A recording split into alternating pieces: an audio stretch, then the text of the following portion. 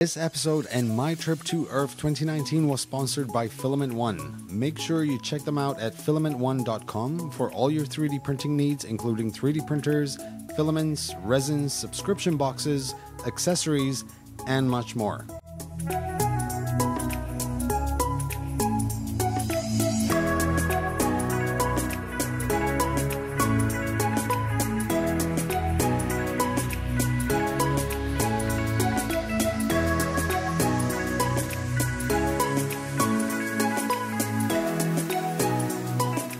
Hello makers, we are back here at ERRF 2019 and next to me I have Mr. Mark Peng. Did I say that correctly?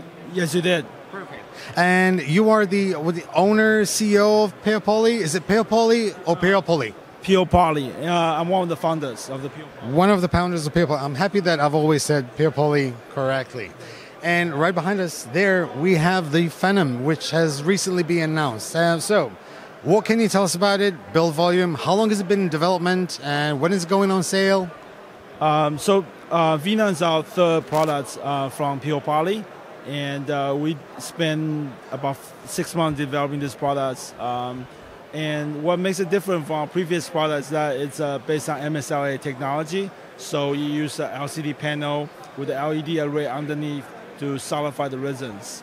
The build volume is 276 by 155 by 400 millimeter, and you can print up to 1.5 centimeter per hour, so you can hit about 30 centimeters a day. So it's a much faster printer when you're printing full volume. And I have the Moai, which is a laser SLA printer.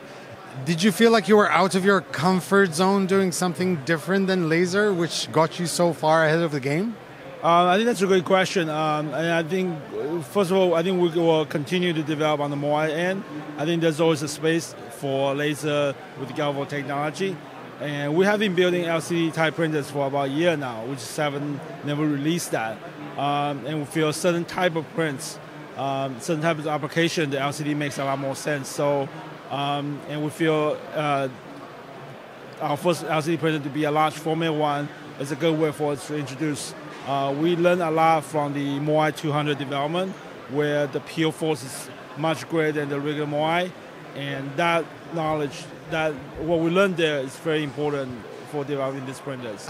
So is it proprietary? Did you produce it yourselves, or would it be easy to source in the market, something like that? So now for panel production, those factories, they need huge quantity. So I don't think right now any printer makers are able to make the complete panels themselves.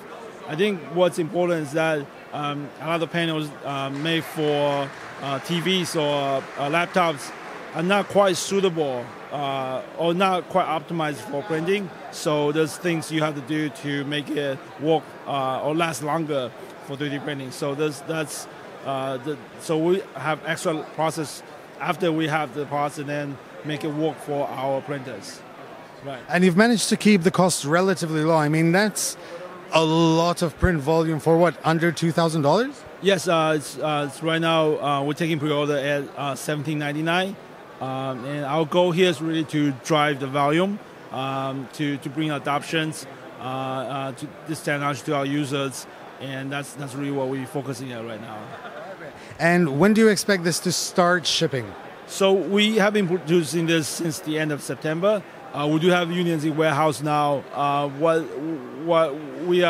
We've learned a few things about improving the cooling during the last week, and we want to kind of add that onto it before ship them out. So I expect we'll start shipping in about 10 days. So basically, this is not a pre-production unit. This is actually the final version with the little tweaks of the cooling that you just mentioned. Right. This is the final version. All the mechanical parts are already ready. Just a little bit of things on cooling and electronics, and it's ready to go. Brilliant. Well, wish you the best of luck with the Phenom. I'm sure we'll see one on the channel very soon. So thank you very much, Mark, and I wish you the best of luck. Thank you, Joe. Okay.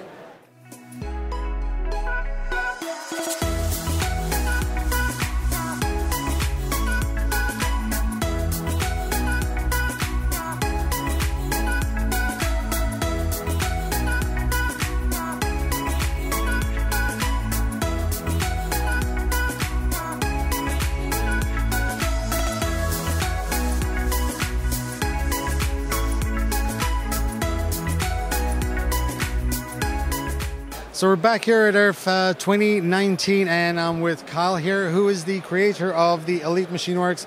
Does this have a specific name or just Elite Machine Works? I'm calling it the Ultimate XL right now. And the Ultimate XL is one of the most appropriate names I've ever seen for a 3D printer. I've tweeted out quite a few photos of this. This is probably the highlight of ERRF 2019 for me. I've seen a few photos of this machine on Twitter in the past.